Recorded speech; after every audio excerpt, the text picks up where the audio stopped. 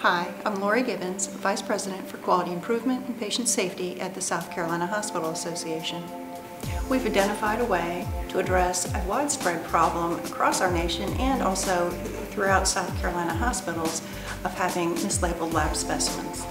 We are excited that we think we've come up with some best practices that all of our hospitals in South Carolina can use to improve this. Well, the impetus for moving forward with this process was really to improve outcomes for patients. And we had an issue of long standing with staff where, they were mislabeling, they weren't following the process. After looking at ways to fix it, we put red rules in place. Unfortunately, that was not the answer at our institution. When it first came out, because we had so many issues with mislabels and other stuff too, I thought it was a good idea. But then I got the sense that it kept some people from, if they knew they had made a mistake, wanting to report it because they were scared of the punitive end of it. I think the red rule is not the right answer. Just by whacking somebody for not doing the right thing doesn't really get to the root cause. We have to look at why did this happen, and did we put the employee in a safe situation? Did the employee have a workable system and a doable system? And that's kind of what we have to focus on instead of just whacking the employee for making an error. Usually when you have a problem, it's not because you have people who don't want to do the right thing. It's just that there's something maybe in the system that gets in the way, or maybe we don't have a good process. And trying to put together a solution for how we could get our staff to understand the risks they were taking and to make something simple that they could do. We identified immediately several problems. We identified that we had multiple policies and procedures in place. For the one policy, it was name and medical record number, which was a 9-digit.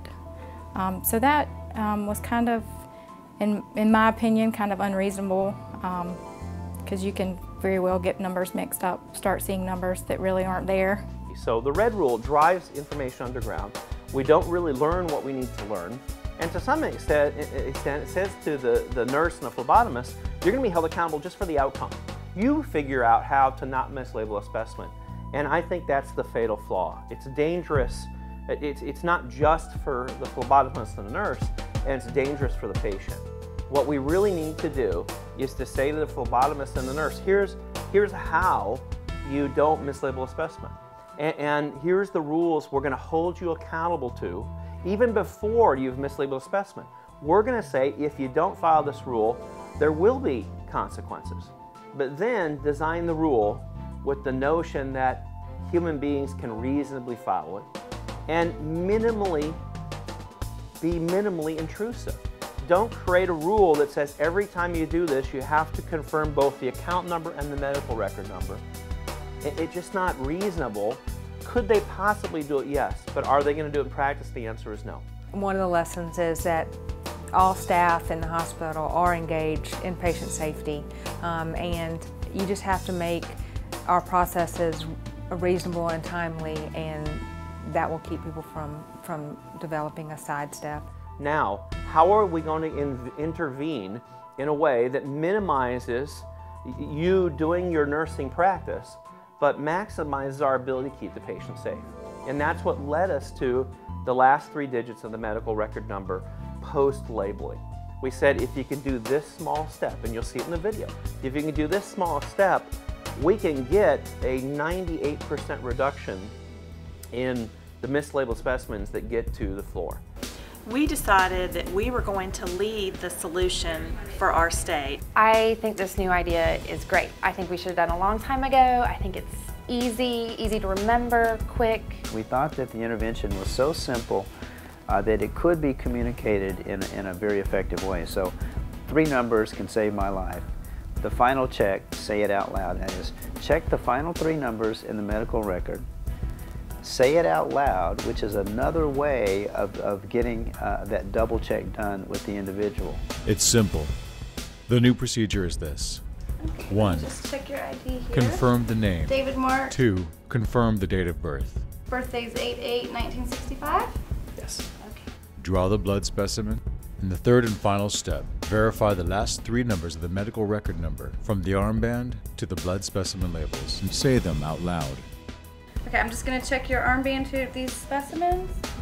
387, 387, 387, 387. Okay. That's it. Okay, Mr. Scott, I'm just going to confirm that we have matched the book the label. Have 134, 134. Okay, thank you. Yes, if we can do it, anyone can do it. I've worked at a few other EDs. This ED is by far the busiest I've ever worked in. I mean, it's working. I think it's great, and as you scroll across the Excel spreadsheet and you see low numbers, and for them to be where they are right now, I mean, I think that's phenomenal. The last 3 months, we have had mislabels, but they have been on urines. There has not been a single mislabeled lab blood draw from the ED. So to now be able to go back to the staff and say, if you do the final check, it will work. I can show them in numbers that if they are doing what we've asked them to do, they're eliminating the mislabeled specimens. So please join us in doing the final check. If it doesn't match, raise your hand and report.